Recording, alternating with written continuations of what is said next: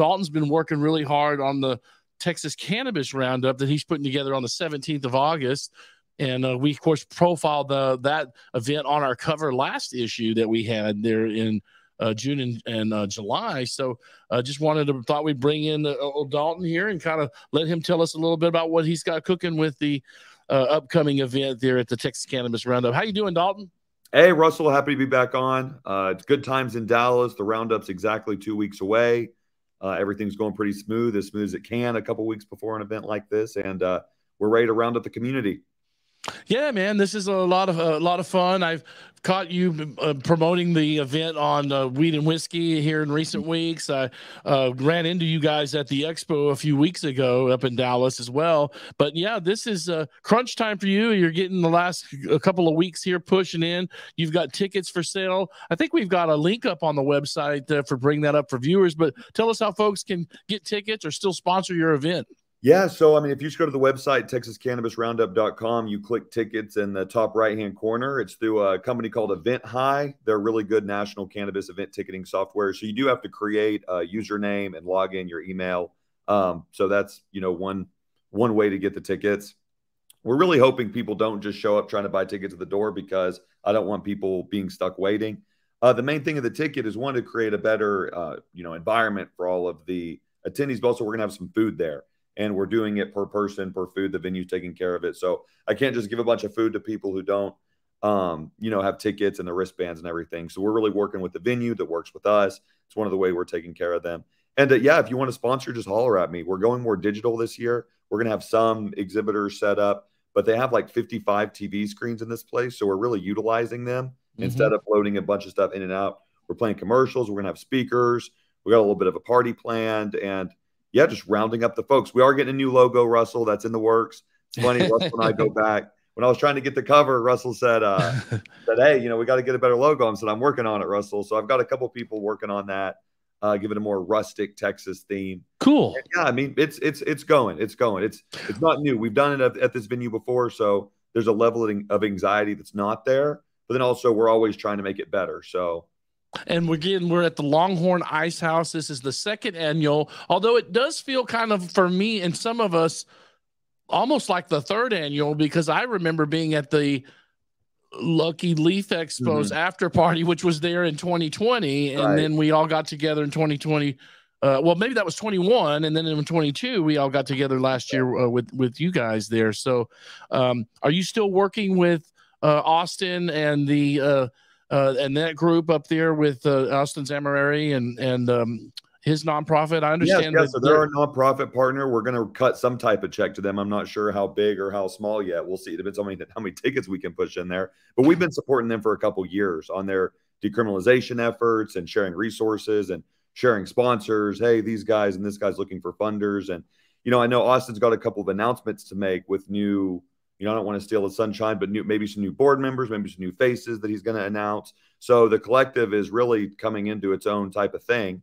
And again, they do direct action, and not just at the Capitol, but in city place. Then our other nonprofit partner that we've been pushing is the Coalition, which you're super involved in, Russell. They're an event partner. They're helping us push the message. But Austin's organization is the one we're going to cut a check to.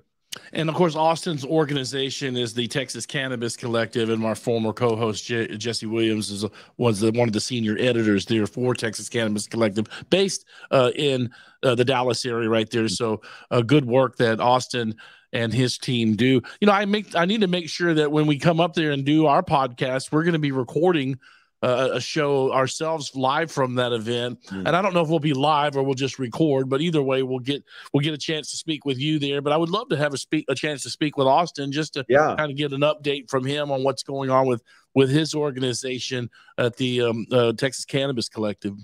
Make sure to just get it scheduled out, because the second it starts going and the non-alcoholic THC beverages start going around, people get lost in the sauce.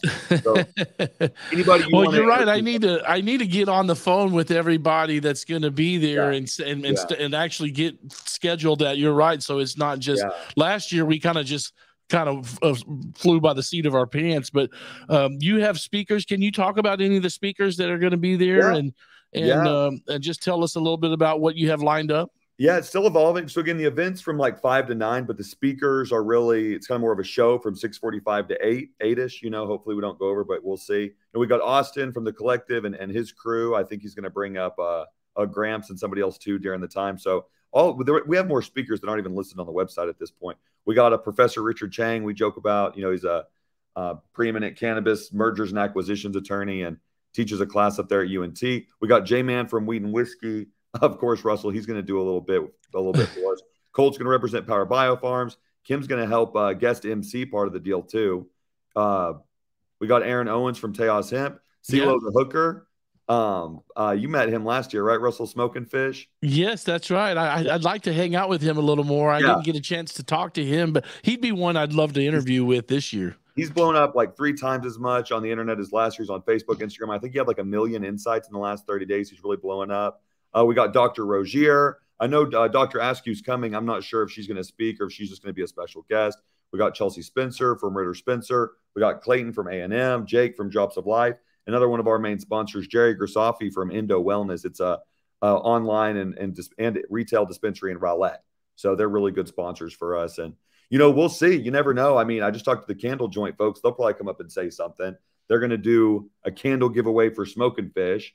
Might as well have them just say hi. So, it's kind of just going to flow. We'll see. We might call somebody from the crowd and tell them to start talking. You never know. Hey, I just realized your event's on a Thursday. I have a podcast that I'm scheduled to do an interview with Sweet Cincy on that day. They're not going up there. Have you heard from them? Have you heard from Greg or Tracy if they're coming up there at all? My main contact over there is Clay. I know he's invited. And I sent him the deck and everything, but I know people have a lot going on.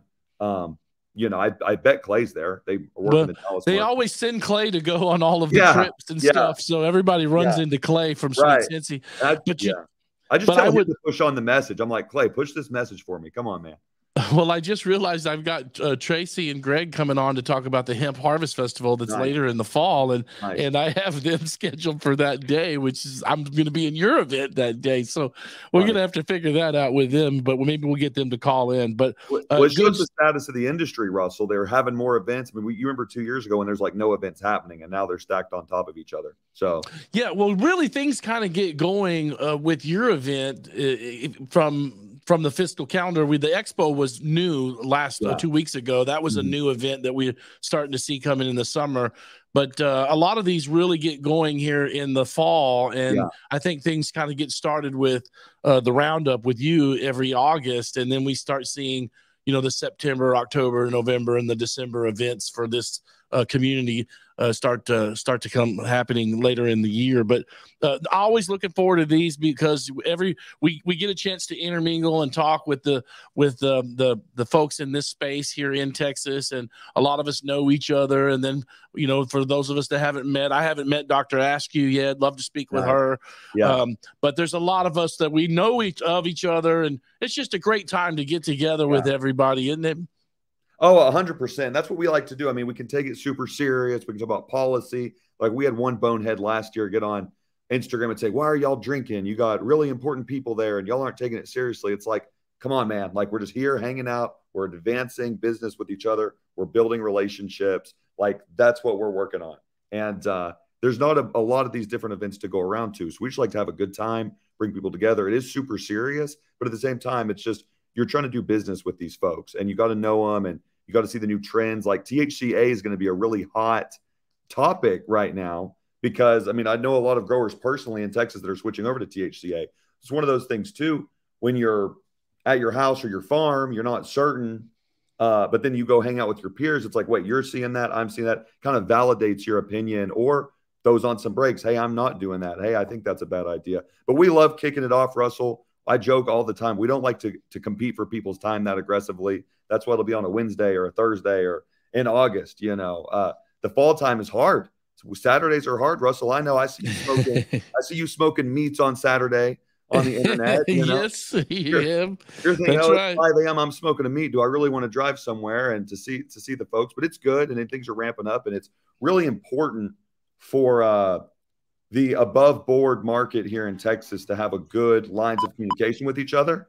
There's been some underground stuff that just happened in Houston, which a lot of these folks are totally unaware about, which I'm not in the underground thing. I pay attention to it. I respect the Liberty market, but it's one of those things. It's day and night, and it's really important for all the operators that are conducting themselves in a long-term way to kind of work together. Well, I've got to jump. That's all the time I've got for this segment. I got to go to commercial break. But Daulton, fire off the website. Tell folks how they can come up there and see you. It's at the Longhorn Icehouse, August 17th. It's a Thursday, a couple Thursdays from now. Any website, fire that off for folks so they can get tickets and learn more about your event. TexasCannabisRoundup.com, y'all. Check the tickets. There's a link. Please don't buy your tickets last minute, but if you do, you might sit there for a minute. We'll see. Use the code GLE for a discount. All right, good stuff for my friend Daulton over there at Greenlight Events. Thanks for your time, buddy. We'll see you here in a few weeks. All right, that's Daulton checking in with the Texas Cannabis Roundup coming up in a few weeks. I'm Russell. We'll come back. We're going to talk with David Sergi and Jay McGuire on some legal precedent and some cases that are going on throughout the state, and we'll continue this conversation as we move on here at the Texas Hemp Show. Is ESPN 102.7 Austin. We'll be right back. And we could fly, 'cause we all have wings. The sun